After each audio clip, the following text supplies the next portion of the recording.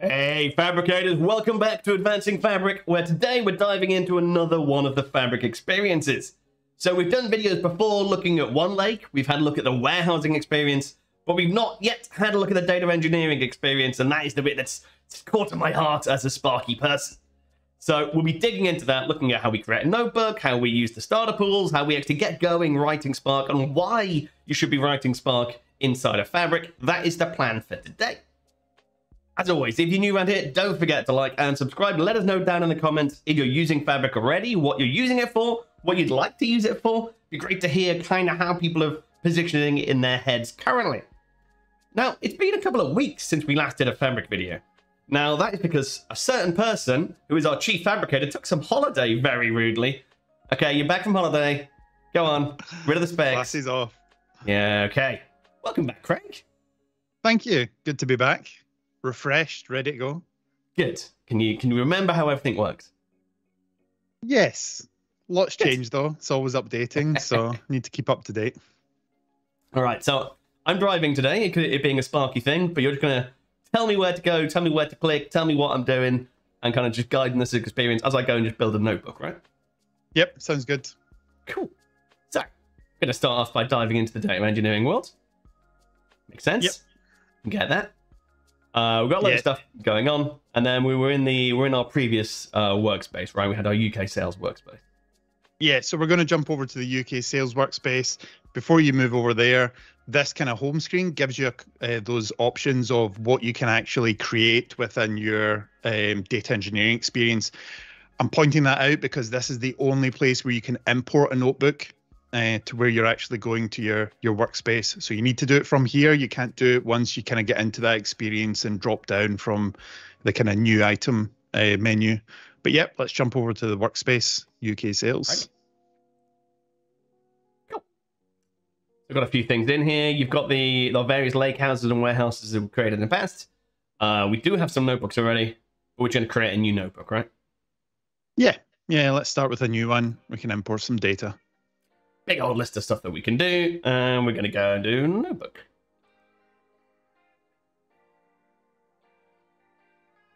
Cool. All right. What do we need to do? So this is your kind of notebook experience, your interface, but you'll probably see this kind of bar down the side here that's just giving you the option to add a lake house. So you can actually add a new one or one that's existing just to give you that kind of default location where you're working with. So we can use our existing bronze lake house, and you've got all those options in there.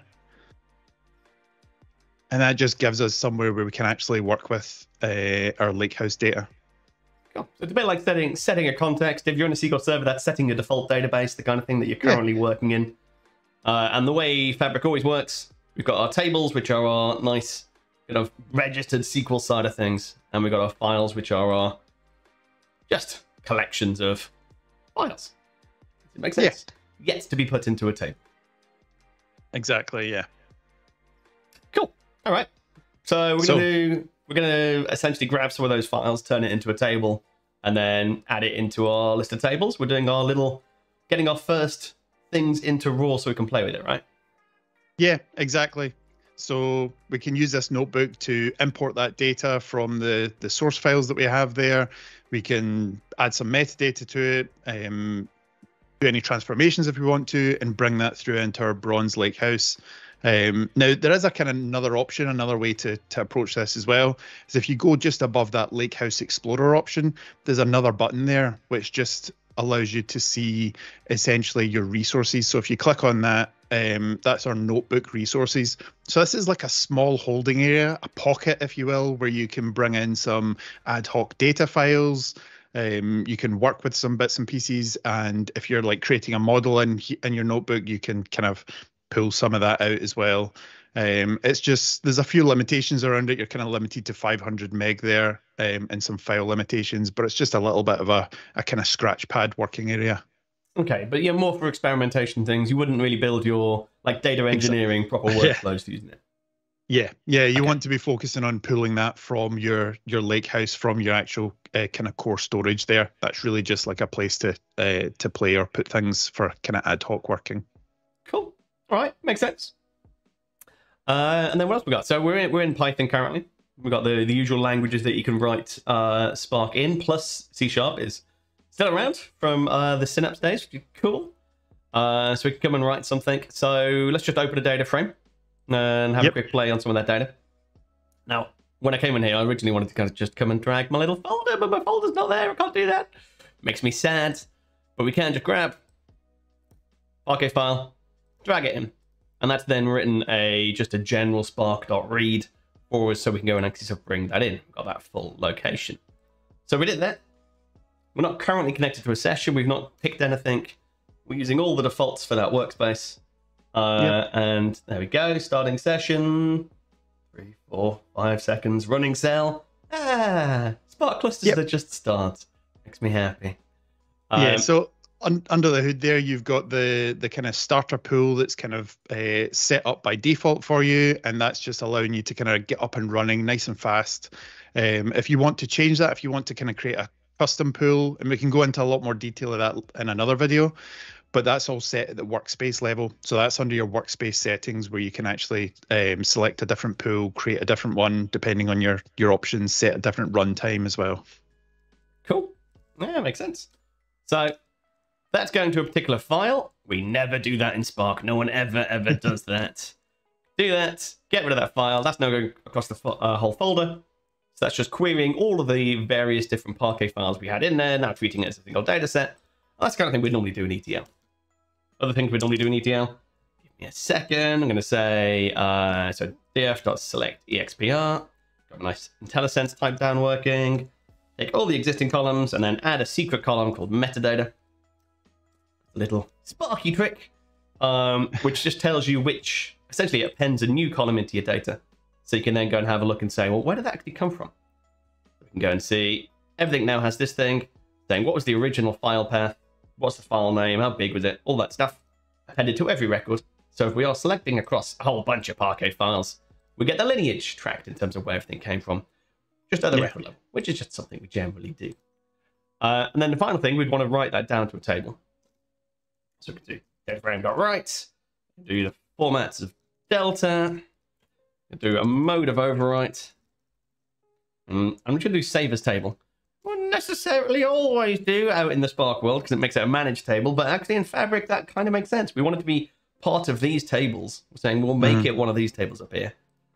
And so it's going to be as part of our UK sales bronze. It could be part of UK sales. Oops. Typing.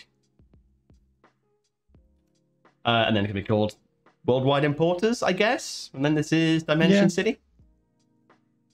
Something like that. And that'll go through. That'll write my table down. Save it as part of my Lakehouse. And then once I refresh this, I should then be able to see that just as written to my Lakehouse. A couple of lines of code to pick some data up, append some columns to it, write it down. Fairly straightforward. Yeah, exactly. And even though like we've selected that UK sales bronze as our default Lakehouse attached to this notebook, we can still use that two-part naming to reference our other layers, our other Lakehouses, to say UK sales _ silver, for example, and write out to that location. So that's really good. Gonna refresh this over here. There we go, WI Dimension City. We've now got that, so we can actually write out to that table. Fair enough. Easy. The reason I wanted to do like a little bit of classical ETL stuff is for anyone who's watching this who isn't coming from the Spark side of things, looking at this going, how do I do Spark inside Fabric? But people who are coming from the Fabric side of things going, why would I use Spark? What's the point of using Spark? Well, I'm going to grab that same code, but just wrapped in a little, essentially because this is Python, we can write a little iterator. We can say for each thing in this loop of things, do another thing. So I could just add a new cell down here and go. So actually, I want to have a list of folders. So inside here, I've got my city, customer, date, employee, stock item folder.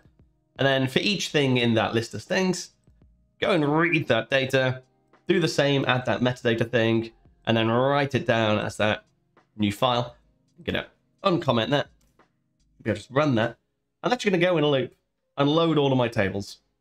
So I'm loading, 1, 2, 3, 4, 5 tables as a single script that I don't have to worry about. It's like the most basic bit of ETL automation you can think of. Yeah. But suddenly I'm not having to create a new pipeline every time I'm adding a table. I'm not having to create a new script, a new SQL script every time I'm writing a table. I can just build something. Oh, I mention. But that's fine because it's automated. We can redo that really easily. Yeah. There we go. Got my... Oh, the table name was actually right. It was just the print statement that was wrong. So that's even better than that. And there we go. So that's, you know, a basic example of the kind of thing we'd use Spark for is just building here's the generic steps I want my data to go through, and then run that lots of times. Yeah. Yeah, and like with you working in that, like I've got the same notebook open as well. If I click into something, you can actually see where I'm working as well. I can actually see where you are, and we can work on this collaboratively. So I can bring in a new cell, and I can just drag from one of those tables and run a select statement on one of those tables. And that's all just part of the same experience in the web UI. So you can watch me come in and butcher your code in real time. Nice. Do you want me to fix that spelling mistake for you? Yeah, that'd be great. Great. There you go. Go in and fix everything for me. Lovely. Cool. Okay.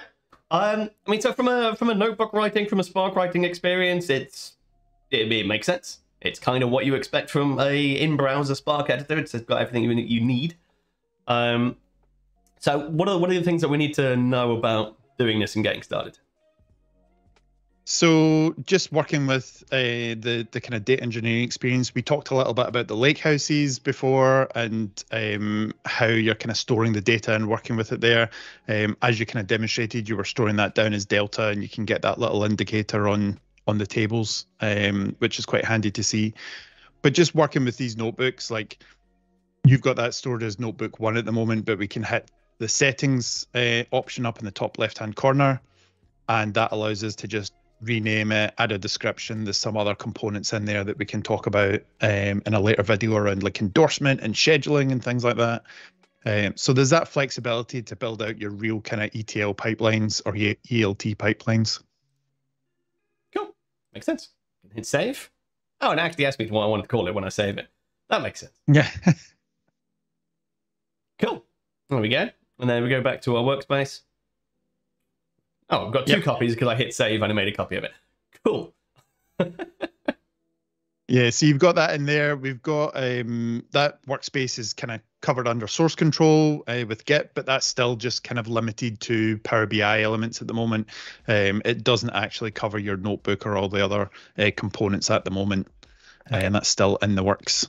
Yeah, and that's absolutely something we're expecting to be seeing before GA, hopefully. Yeah. Yeah, cool. Definitely. And if you're not, again, if you're not too fond of the web UI interface, you can actually just open this in Visual Studio Code and it brings it down locally and you can work with it there as well. So there's that capability. Okay. I think kind of we'll go through the local development and how that looks in a later video. So I won't click that button just yet. With everyone a starter pool, how do we know that this is running on the default starter pool? Yeah, so let's take a look at that. If you click on workspaces on that left-hand menu, and then hover over your workspace that you're on just now, and just hit those 3 wee dots, and go to workspace settings. The ellipses. Sorry. We click on the ellipses. Yes. Yeah. The 3 dots. And if you go to your data engineering and science section, you've got your Spark Compute options and library management as well there. So your Spark Compute allows you to basically see that we're running on that starter pool. And these are some of the things that you can control at an admin level as well, where you can restrict people's ability or workspace ability to create new pools. But if you click on that starter pool, you've got the option to create a custom pool or use some of the other custom pools that are available there, where you can kind of say, I want a restricted number of nodes, I want it to auto scale or I don't want it to auto scale, those sort of options, and kind of bypass that default runtime within these workspace settings as well, because that's set at the admin level. Cool. But if you do that and you have your own custom design thing, that's when it's no longer using the I'm going to start up in 4 or 5 seconds pool, is then going to start up like a traditional Spark cluster. So if you can accept the defaults, it'll go nice and fast, and you'll have a great experience. If you deviate from the defaults, just you need to think about it like a normal Spark cluster. Yep, cool. Exactly. So you do have some control over that. You do have the ability to change it, but the important thing is that you can come right in, you can create a notebook, and you can start working without really having to think about these things. Yeah, it's fair. I mean, it's hooked up. Having the ability to bring the Lakehouse in and just start querying it is nice. Click, makes sense. Yeah. Cool. Anything else anyone needs to know before they can get started with the data engineering experience? It's that straightforward, to be honest.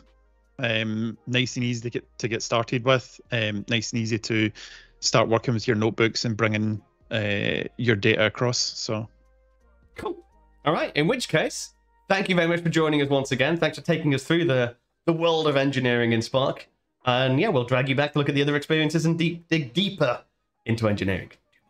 Yes, no more holidays, so I'll be back much sooner next time. A fair and reasonable amount of holidays for you. All right, thanks, Greg.